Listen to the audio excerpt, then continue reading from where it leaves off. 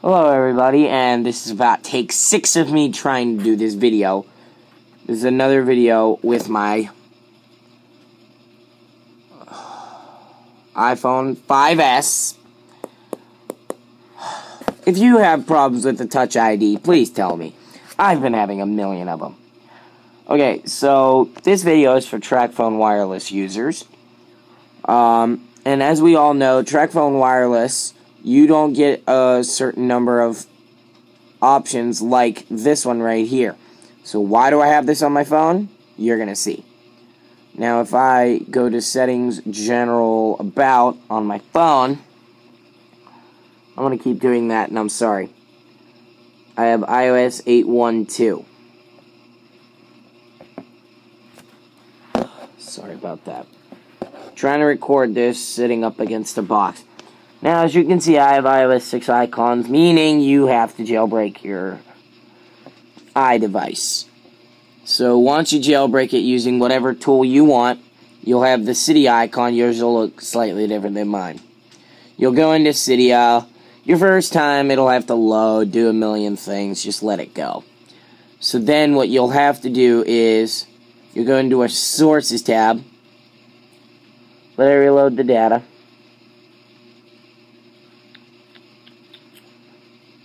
You'll hit Edit, and then Add.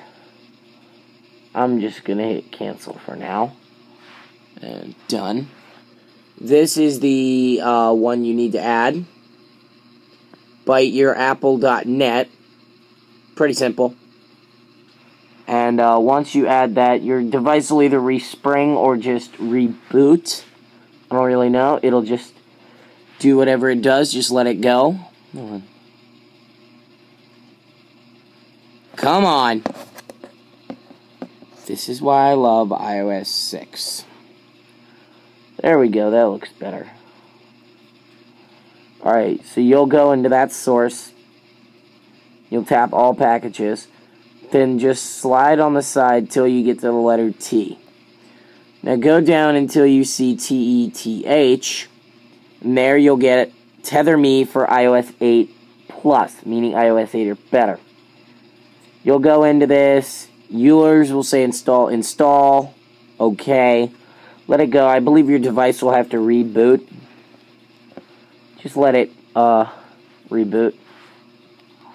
So once you do that, then you can no, I don't want to go to find my iPhone. Stupid phone. That's why I want an iPhone 5 right now with iOS 6. I'm actually looking at one right now. So then you can go into your phone and you'll tap on cellular, and then you'll have to enable Personal Hotspot from here, and then it'll appear here. Now if you slide down, you'll have this, not that, this option here. So that's basically it, guys. Thank you a lot, and have an awesome day. If you guys want me to do a video about how to make it look just like iOS 6 on iOS 8, tell me. And that's it. Thank you. Bye.